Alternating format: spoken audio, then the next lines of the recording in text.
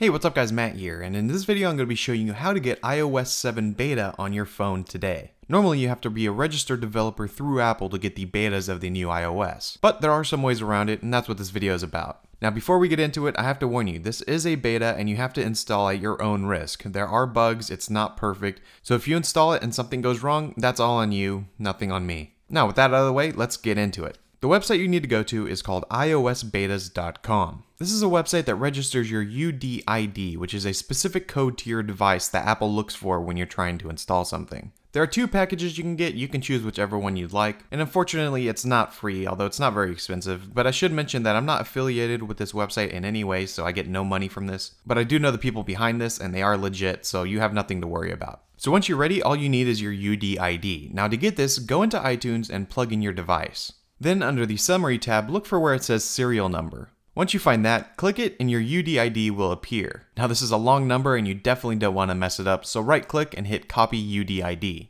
Then go over to iOS Betas and enter it into the field. Once you're registered, it's going to take a little bit of time. There's a ton of people trying to do this right now and they're pretty busy. But once you're registered, they're going to send you an email with all the instructions of how to actually install iOS 7. This is going to include the iOS 7 beta itself and the instructions on how to install it. It's very simple, just follow those and you should be good to go. So that's how you can install iOS 7 beta on your device today. Again, this is a beta, so install at your own risk. There are definitely some bugs in it and there are some issues that you may just not want to deal with right now. Nonetheless, iOS 7 is pretty awesome, so if you want to give it a try, this is how. Anyways, I hope this video helped. If it did, make sure you guys give it a thumbs up. If you're new here, hit subscribe. That would be awesome. Like I said, I'm Matt, and I'll see you guys in my next video.